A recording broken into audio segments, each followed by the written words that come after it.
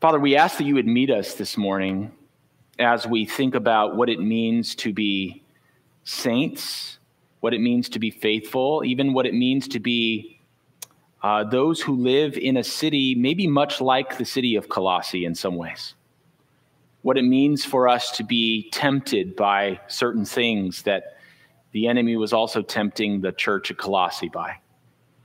God, would you help us to hear your word this morning? Would you help me to be faithful, to preach it effectively, to preach it faithfully to the text, to preach it in line with how you would want it preached this morning?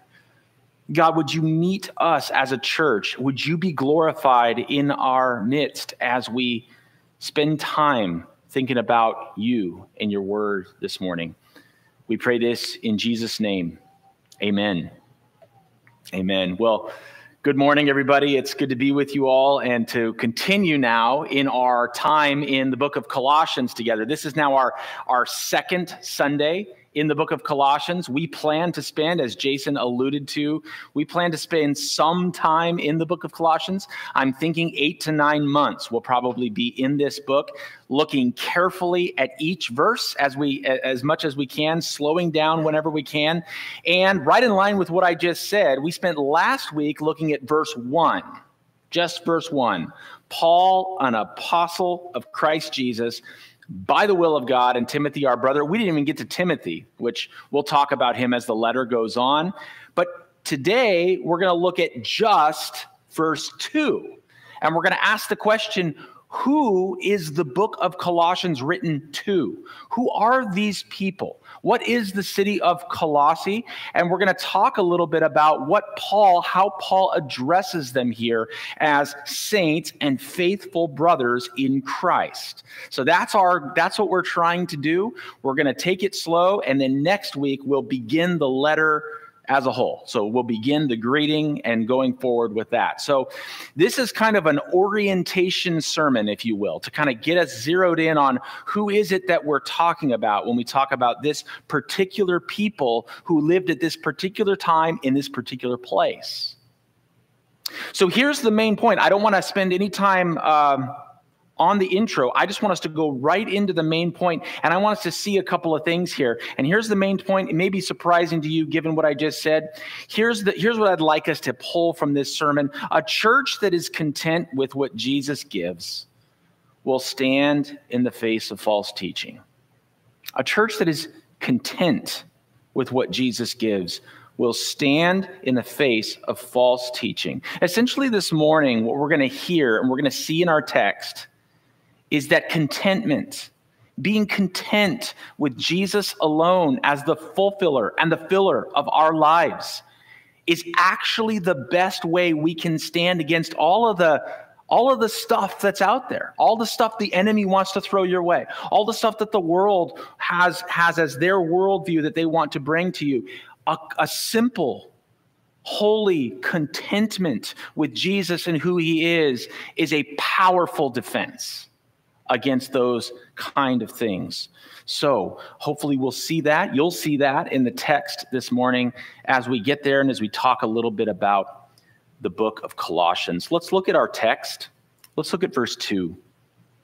Paul says, "To the saints and faithful brothers in Christ at Colossae," and then of course he gives the standard greeting, "Grace to you and peace from God our Father."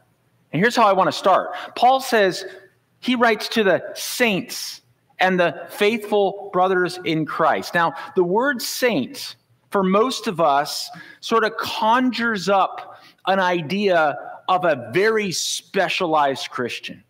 A Christian who is sort of super Christian, if you want to call it that.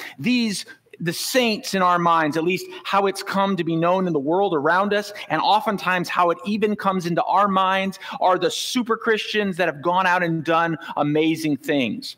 Very often our first reaction for many of us, if somebody asks, "Are you a saint?" is no, I'm not a saint. Somebody else is a saint because they've done better and more spiritual things than I have. Maybe a missionary somewhere who's gone off and gone to an unreached people group. Those are the saints. They've gone out and they've done amazing things for God. and we don't think of ourselves as saints. But here's what's important to remember as we come to this first word, this word saints, that Paul uses, by the way, for the whole church of Colossae. It's important to remember that a lot of how we have come to the word saints, how we think about the word saints, actually comes through Roman Catholic teaching. So if you've ever been to a Catholic church, perhaps some of you have a background in Catholicism, or you have family members who have a background in Catholicism. Roman Catholic teaching is actually responsible for where a lot of us get this idea that a saint is a super Christian, somebody who's gone above and beyond in their Christianity. So I want to talk a little bit about church history for a moment here. I want to talk about where the word saint developed and why it is that if you ask a random person out in our world today, they'll probably tell you that saints are a few special holy people that have existed throughout history. Where did that come from? How did that actually develop in the church? So let's take a minute to talk about a little bit of a church history. You see, in the early church, just a couple decades after this book was written, persecution would break out in the church. The Roman government began to discover what Christianity was and what it was all about. And that was, of course, filled with a lot of false beliefs about Christianity. But some of the things they were concerned about were real, were true. For instance, they began to realize there was this group of people who believed that Jesus was Lord, not Caesar, which was the way you typically said it as a Roman citizen or as somebody under Rome. You would say, Caesar is Lord. Well, here you have a group of people rising up saying, Jesus is Lord. And this bothered them. And it bothered them so much that they began, a few decades after the book of Colossians, a systemic persecution of Christianity. And churches were being whole churches were being arrested at times during these persecutions. And they would oftentimes, this is a bit gruesome, but they would put a sword to you and they would hold it up to you and they would say, are you going to claim the name of Jesus as Lord, or is Caesar Lord? Okay, and you had a mixed decision group at that point. You had two groups. Once the sword had been drawn and put to the neck, you had a group of people that in that moment, when they were asked, the Holy Spirit gave them the ability to be able to stand and to say, Jesus is Lord, often to the point of either losing their head, losing their property, being arrested, sometimes being tortured for their faith. They would stand, and the word back then was they would confess. That doesn't mean I'm telling you all my sins. That's not what it means there. It meant they were confessing that Jesus was Christ in the middle of their persecution. And they were called back then the confessors. That was to be a confessor in the early church meant you had stood up under threats and persecution and even torture, and you still existed in the church that day because maybe they didn't end up killing you in the long run. So there were confessors in the church, and the Holy Spirit had given them the ability in that moment to stand. But there was another group of people. There was a group of people that when the sword came out and the threats were made, they caved. They gave in to what was being asked of them. They actually denied Jesus in the midst of the threats. They actually were told very often to do some kind of sacrifice or bow the knee to some kind of statue, and they did. And as they did, they were spared. Their lives were spared, but the guilt remained, and the guilt was thick upon these people. These people were called the lapsed. Okay, the word lapsed means fallen, the ones who had fallen away when the time came. And so you had within the church confessors, amazing people that God had given, the Holy Spirit had given a gift to be able to stand in that moment. and you had those who ashamedly had bowed the knee to Caesar and turned away in that moment from Jesus. And the church was trying to figure out, what do we do with the fact that there are people that are coming back to us now sorrowful, mournful, that they didn't stand in the moment? What do we do with these people that are still a part of our church? And unfortunately, what they did, the decision that they made with these two groups of people, unfortunately, it didn't match with what Scripture said, because what they were concerned with was the fact that these people were coming for a special need of forgiveness, right? This was a real bad crime, sin that they had committed to deny Jesus. And they said, well, where are we going to get this special forgiveness that is needed for these people? And they said, we got it. There are confessors in our church too. They've done such above and beyond the call of duty, that they've done such great works before God, that surely his pleasure and his forgiveness from them could be transferred to this other group. So the confessors and their superabundance of grace that they had done from such great works that they had done began to be the means by which the lapsed would actually be able to come back to the faith. That's the way the early church reasoned that out. And this came about 300, 400 AD. And it developed over the next 1,000 years into this idea where there were a few people in church history that had gone so far above and beyond the call of duty that their good works would actually be stored somewhere. And you can look this up on Wikipedia. It's called the Treasury of Merit. The Treasury of Merit is where the works of Jesus would be stored, and it was also where the works of the saints would be stored. And then when the church wanted to forgive somebody, they would forgive somebody out of the Treasury of Merit. And you might be thinking to yourself, okay, how would they defend themselves biblically from this kind of view? Because I hope I don't have to tell you we're off from Scripture right now. We are off, and I'll explain how and why in a second. But when asked how the Catholic Church would defend themselves from this kind of teaching, they would actually point to Colossians chapter 1. You can look down just a few verses from where you are right now to Colossians 1:24, and here's what they would say. They would use this verse and they would say this.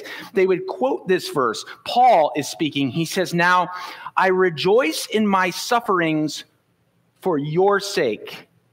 And in my flesh, I am filling up what is lacking in Christ's afflictions for the sake of his body, that is the church." Now, I'm just going to go ahead and admit this is one of those weird verses in the Bible. In other words, this is one of those verses where you have to struggle and wrestle with the context to understand what this verse means. What does it mean to be filling up what is lacking in Christ's afflictions? Is it saying that Jesus didn't do a good enough job when he went to the cross and died? That there's something else that needs to be done? That Jesus is lacking? Well, no. In context, as we look at it, as we study it, most likely means that God has intended always, that his church would be afflicted and would suffer, because those who follow after the master, Jesus says, those who follow me, Jesus would say, are going to live a life that looks a lot like the life I live. And so Paul sees this great plan of God, and he sees the fact that the church is going to suffer. They're going to be afflicted. And Paul says, I'm a part of that. My suffering is a part of that. And he uses this word, filling up what is lacking, as if God says, well, over time, there's going to be a certain amount of suffering the church is going to have to endure. And Paul says, I'm fulfilling some of that in my suffering.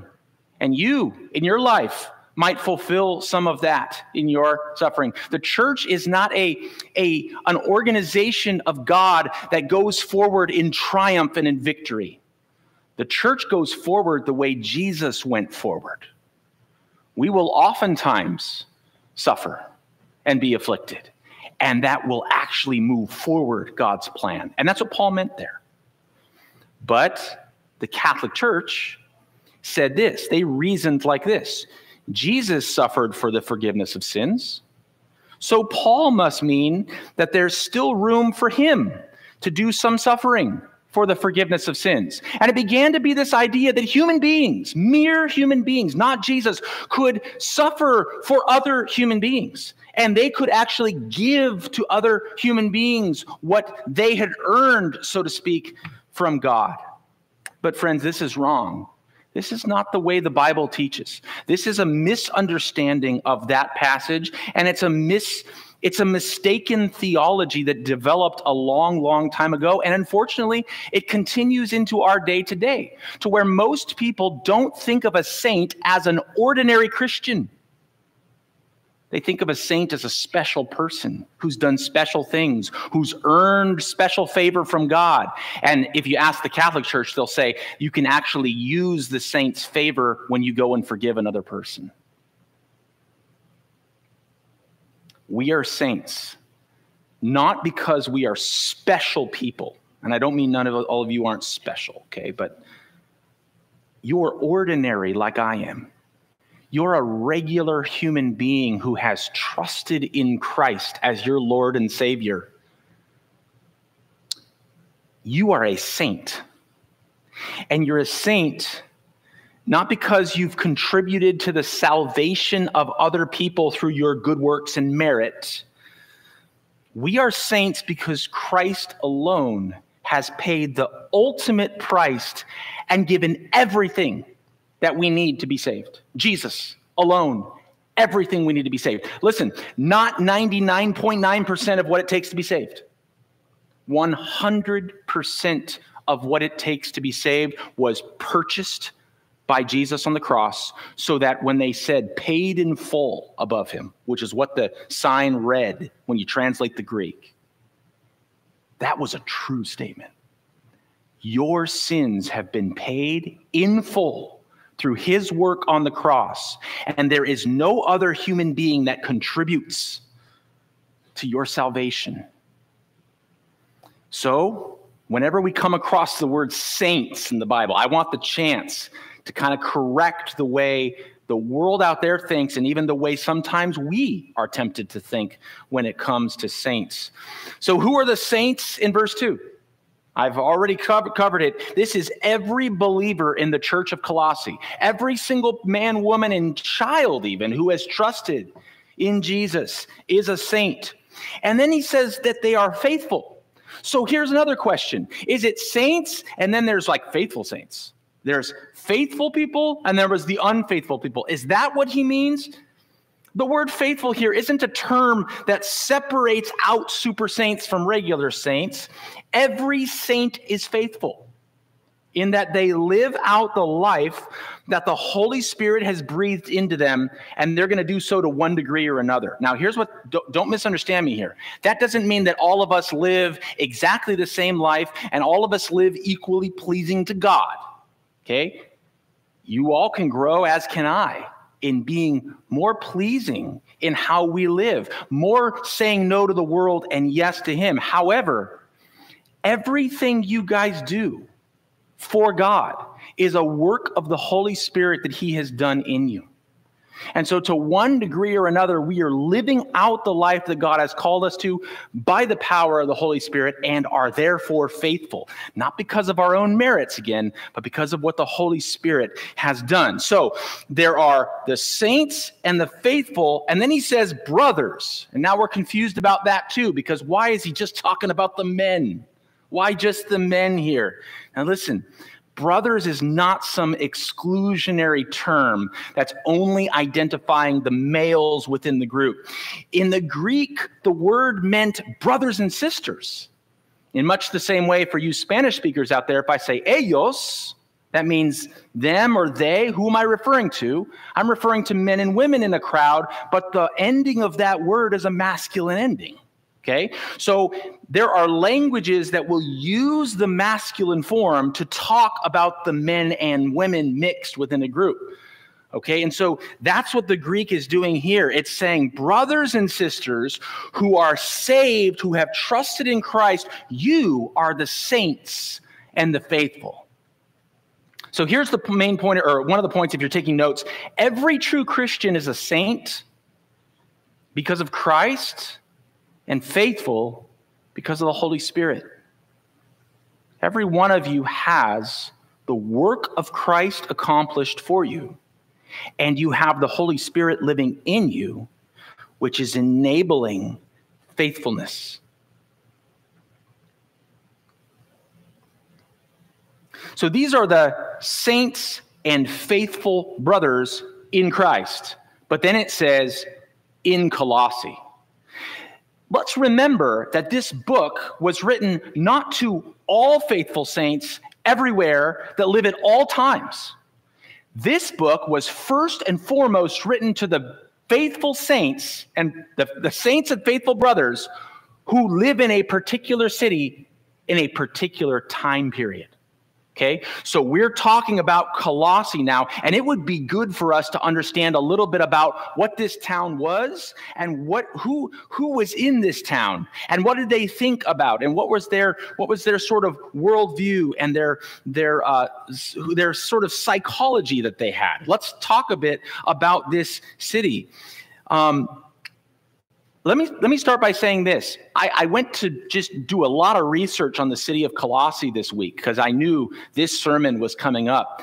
And what's interesting is that there's actually not a lot of research on Colossae. Okay, so Colossae is not very well known. Okay, for instance, it's really interesting. Colossie's they've never dug it up. Like they've never gone down and actually excavated Colossae. If you go to Ephesus, okay, which I have been to Ephesus, you can walk amongst the original columns where 2,000 years ago, you can go into the amphitheater where Paul defended himself against the artisans of Artemis that were upset at him. Okay, you can walk into those very places. Colossae, you can do none of that. They think maybe there's a stone there from a church that existed in like 400 AD. That's the best you can get. You got nothing. There's nothing there because they've never dug down and actually gone up and dug it up. And I don't know the answer why. I tried to look. For whatever reason, the Turkish government has shut down any archaeological digs for the city of Colossae. So we don't have a lot. That doesn't mean we have nothing. Here's what we know. We know Colossae was not a big city like Ephesus was in that day. Ephesus was the capital city of that entire region of the world.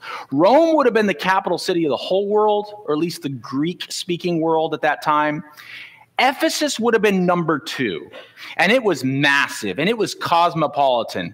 Colossae was about 120 miles from Ephesus to the east. It would have been about the distance from Ephesus that San Diego is from us. And so considering that there were no cars or anything like that, it would be a considerable distance to travel to Colossae from Ephesus.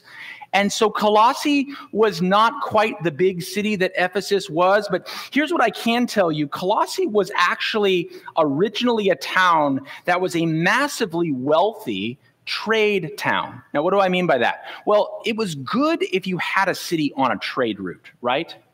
You wanted to have a city on a trade route because the traders would come by and they would stop at your city and they would usually buy and sell in the process. They needed goods and supplies and they would usually offer their wares, and your city would grow if you could actually be on a trade route. Colossae had the ability back then when they were originally founded to be on 2 trade routes. Okay, they were on the crossroads of an east-west trade route and a north-south trade route, meaning that this city at one point in its history was fabulously wealthy because everybody would come through Colossae. Everybody would be there. And they would have stuff from the Far East. They would have stuff from all over the world coming through Colossae. Even though they weren't massive, they were going to be a very wealthy merchant city. Now, a few decades before Paul writes, the Roman government makes a decision. And they say, we are going to take the north-south trade route, and we're actually going to move the entire thing 12 miles to the west. Okay? So they redo the roads, and the new road doesn't go through Colossae anymore. Okay? Instead, it goes through a town called Laodicea. Anybody recognize Laodicea from the Bible? Laodicea was a town 12 miles to the west of Colossae, and Laodicea got the benefit. I don't know if they had politicians living in that town. They got the benefit of the new road where they became the new crossroads of trade. And it had been several decades since then that they had experienced this boon, this development of their city, as all of the traders would have now had to stop in Laodicea and not Colossae, which meant what? Laodicea was on the rise wealth-wise. Colossae was on the decline. Now, to me, that's fascinating. Because if you go to the book of Revelation, chapter 3, verse 17, Jesus has some things to say to Laodicea. You guys know Laodicea was one of the churches Jesus wrote to in the book of Revelation. They're the church, if you probably know this verse, they're the church where he says, you are lukewarm, you're neither hot nor cold for me. You are lukewarm, and I'm ready to spit you out of my mouth. Really intense passage there.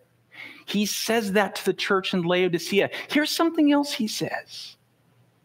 Think about this, considering the history that we now know about the trade route and the development. He says, for you say, I am rich, I have prospered, and I need nothing.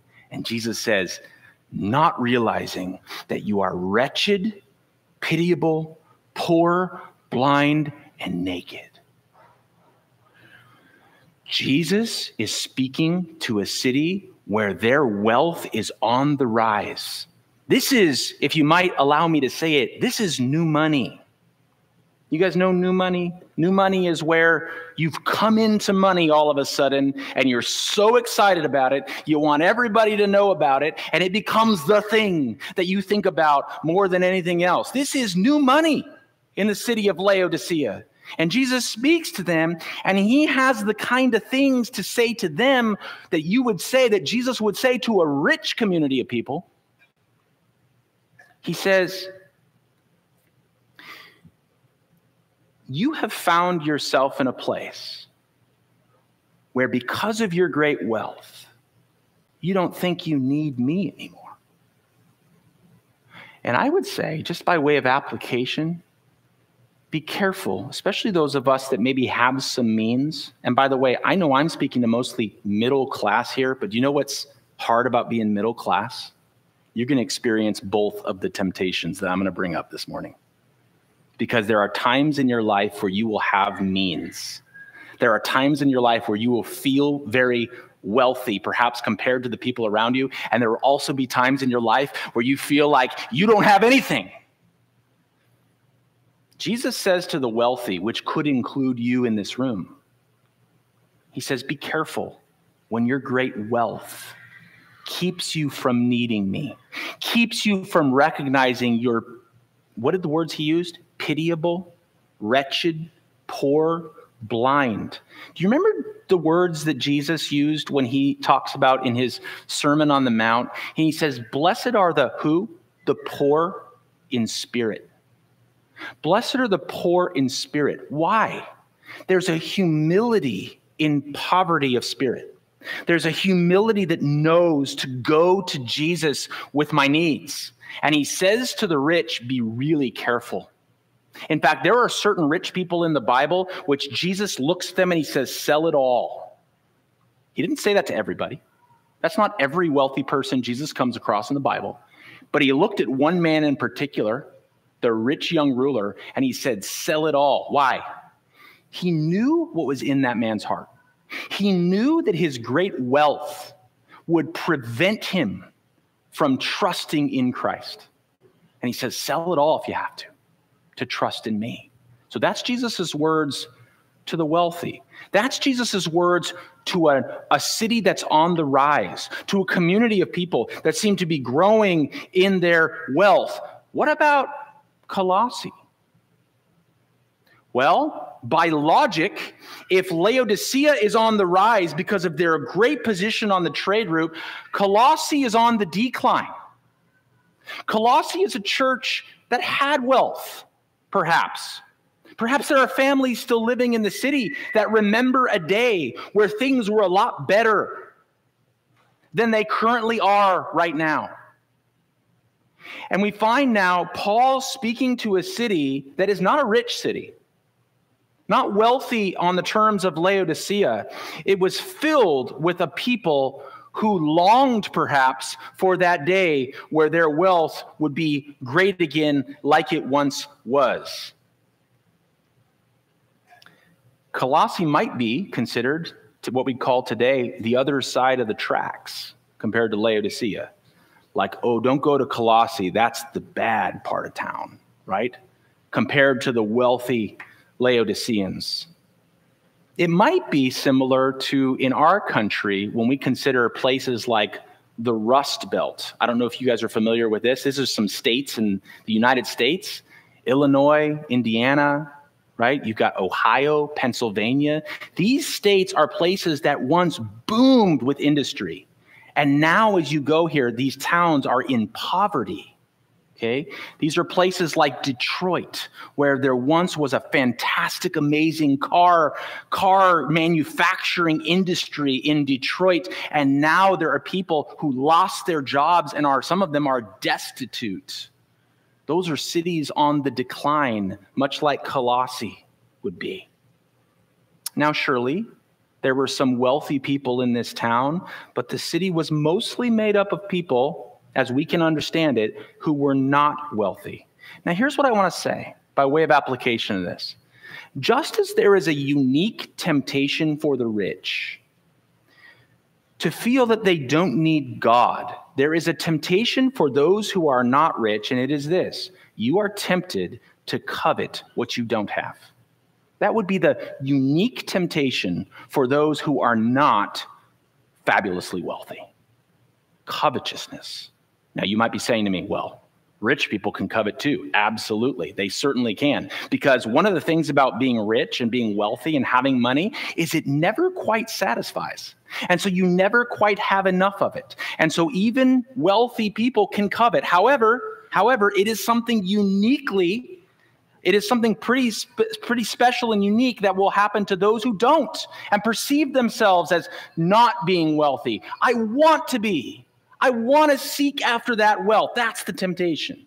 That's what comes upon us when we don't have it. Now listen to what Paul says to the book of Colossians, in the book of Colossians here, to the Colossian people. He says in Colossians 3:5, he says, put to death, therefore, what is earthly in you: sexual immorality, impurity, passion, evil desire, and covetousness, which he says, which is idolatry. Paul sees in the people of Colossae an idolatry. I think it has to do with something to the effect of, I'm not being fulfilled. I don't have what I need in this life. There's a kind of an idolatry that they have wrapped themselves up in. And Paul has to remind them that it is idolatry to covet what you don't have.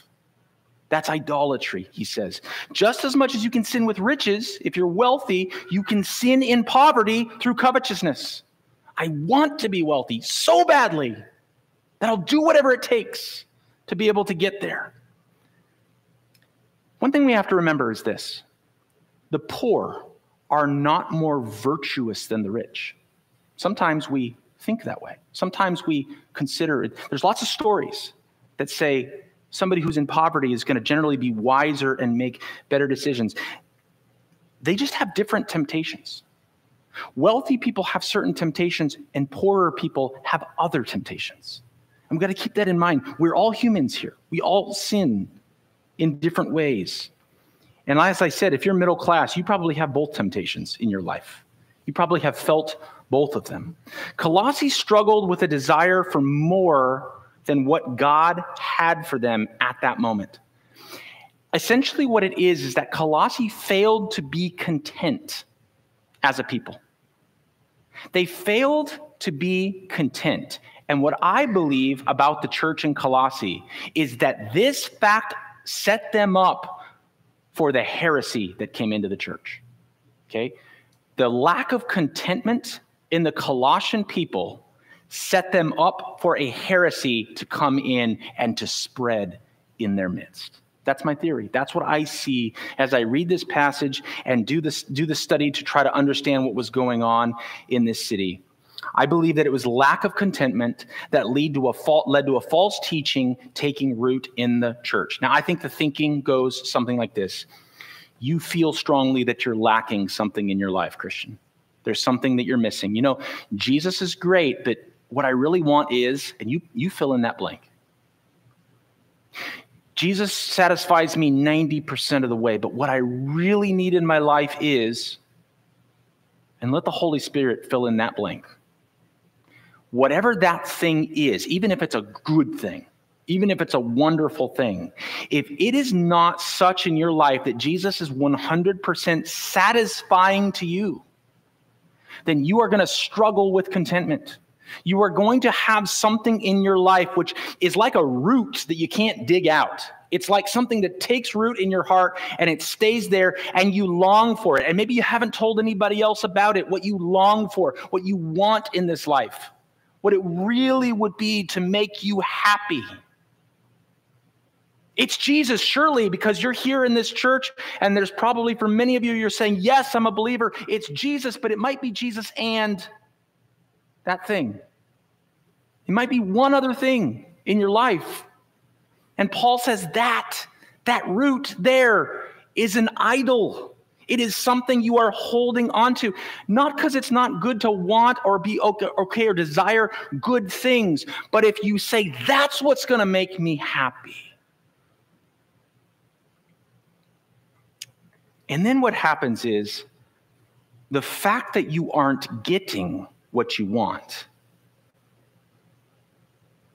it's going to lead you to feeling that your life following Jesus has not quite been as fulfilling as it could be. That's the next thought. That's the next dangerous thought that follows on top of this. I want this other thing in my life. I don't seem to be getting it.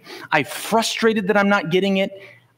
Following Jesus hasn't quite been as fulfilling as I have wanted it to be. It hasn't quite satisfied me as much as I've wanted. And then the step that happens following that is you set aside Jesus in order to pursue some other thing, some other belief, some other teaching, some other religion, some other belief system that says, I'll give you what you want. I'll give you that thing. It'll come through hard work and religious discipline, or it'll come through, you name it. It could be, there's lots of people out there that will tell you how to get what you want. I think these people were especially susceptible to this heresy, which, remember, we talked last week. This heresy was Jesus is not the fulfillment of your life heresy. Set Jesus off to the side. There's something else that's going to fulfill and satisfy you. Jesus will help. And they were susceptible to this because I believe that across the board in this town, there was a sense of lack of contentment. And I want to see our church be a content people. There might be things in your life that you feel like if you check off the boxes of what a human being normally has in their life, that you're missing from that. Perhaps it is money. Perhaps it's like, man, I've never quite had enough.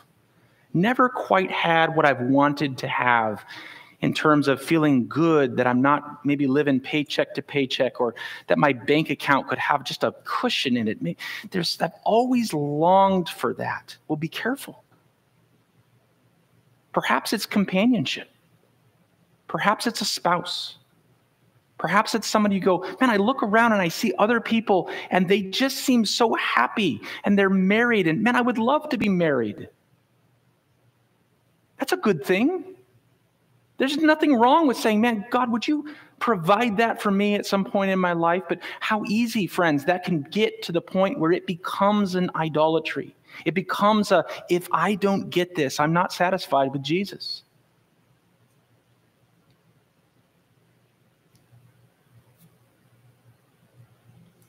I think what we can do as a church that would be really helpful as a people of God is recognize when we're at number one on that list. Remember the feel strongly that you lacking something in your life.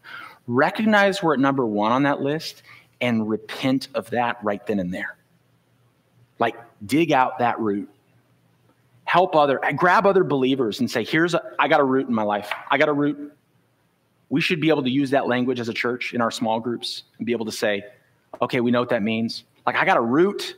It's there. I know it's there. I'm confessing. Brothers, sisters, help me with this. Do it at phase 1 so that we don't get to 3 and walk away from the church because Jesus isn't giving us the thing that we want. Here's point number 2 if you're taking notes. God's people need to learn to be content with what they have been given in Christ. That doesn't mean that there aren't great things out there. Doesn't mean you can't ask Jesus for good things. Certainly a spouse, a family, children, if you're a couple, you've been trying to have children, and up to this point, God has not allowed that to happen. Man, wanting children is a great thing. My warning, my statement as a pastor is don't let it be an idolatry. Don't let it be something that robs you of your joy because you don't have it. That's where we're in trouble as Christians. That's where a root has dug into our hearts. All right, how do we do this? Just 3 application points and then we'll be done. Here's application number 1. Remind yourself that Jesus will and can fulfill you. Let's just begin with a very simple recognition that Jesus is able to make you more satisfied than whatever that thing is that you're longing for. The greatest marriage on the planet, the greatest amount of wealth any person has had, the greatest amount of blessed children that are all wonderful and they never do anything wrong, and it's just an amazing experience being a parent. Those things that are our dreams in our head, you name it, you fill in the blank on whatever yours is. Jesus can satisfy you better than that. You have to believe that first. You have to start there, okay? Look at what Colossians chapter 2, 9 through 10 says. This is Paul helping the church get to this point, okay? Colossians 2, 9 and 10. For in him, that's Jesus, the whole fullness of deity dwells bodily, and you have been filled in him, who is the head of all rule and authority. You've been filled completely with Jesus Christ. And he is the great ruler who is ahead of all other authority, meaning nobody's ever going to come in and say, get out, Jesus, it's my turn to fill that heart. He'll never be replaced. He'll never go away. There is nothing anybody can do to you to separate you from Christ. He is your all-sufficient, all-fulfilling Lord and Savior. That's contentment. That's what that is. He's the one who fills you. How about this? Application number 2. Seek what Christ offers, not what the world offers. Now, I don't mean just sin that the world offers.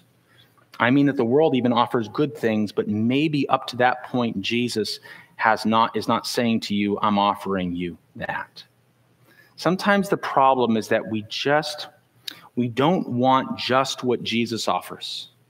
We covet more. We want something more than that. Look at Colossians 3, 1 and 2. Paul says, if then you've been raised with Christ, seek the things that are above, where Christ is, seated at the right hand of God. Set your mind on things that are above, not on things that are on earth. Do you see him dislodging that idolatry from people as he says that? He's dislodging, he's saying, set your mind on the kinds of things that Jesus will give you, has promised to give you. Because there are good things that he has not promised every person that will have. He's promised to fulfill all of us in eternity. Some of us will have things that we don't receive that others do. It's hard. But contentment is what we're after. To trust Jesus in the midst of that.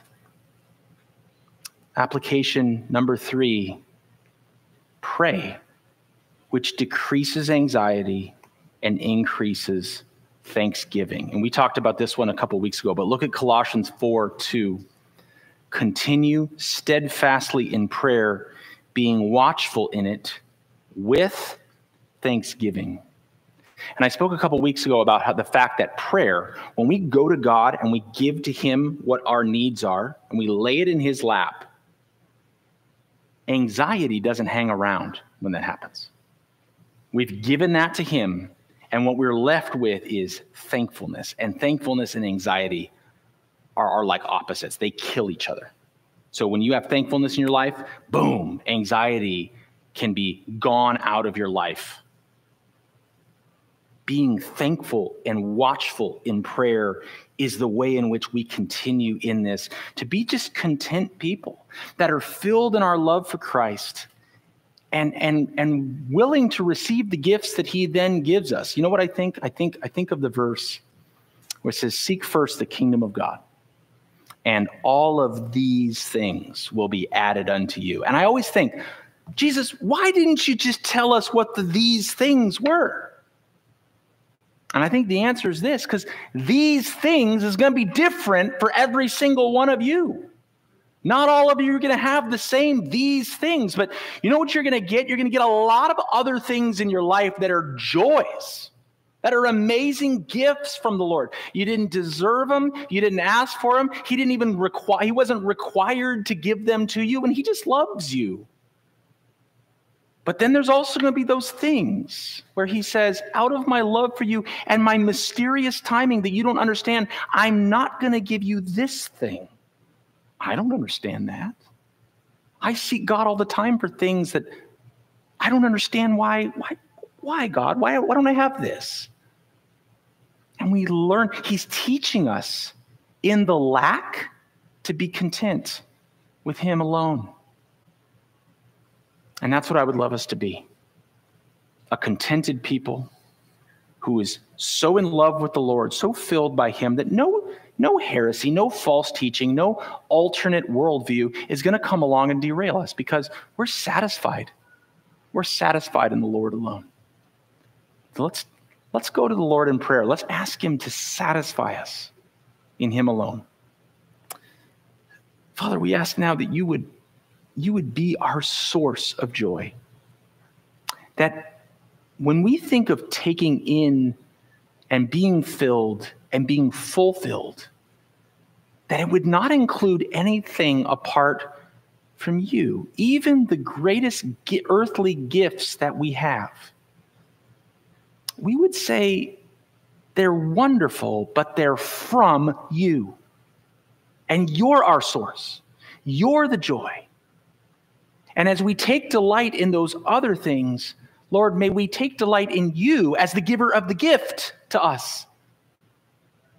May it all turn back to you as our great God and as our great fulfiller. Lord, I just pray a simple prayer. Help us to be a content people. Help my heart as a pastor to be a content person, to simply love you and be overjoyed with what I have in you. And Lord, help these brothers and sisters that are in this church, that whatever it is that they are wrestling with, that root that may be in their life, Lord, that they would dislodge it and be content with you and you alone. Jesus, we love you. We pray this in your name. Amen.